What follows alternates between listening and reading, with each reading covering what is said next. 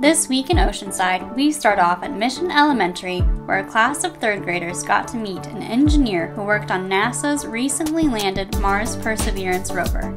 They got to submit their questions for him about building robots and exploring the galaxy. Thank you, Mr. Green, for inspiring our students to reach for the stars.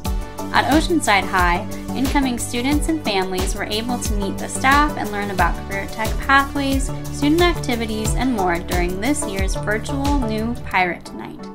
Our students have also been celebrating some amazing achievements this week.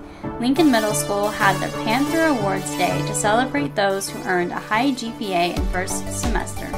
And at Nichols Elementary, students who met their achievement goals and earned badges for growth in different areas celebrated with a drive-through ice cream party complete with a cheering squad. We're so proud of all our scholars around the district and their continued dedication during this unique school year. That's it for this week. See you next time.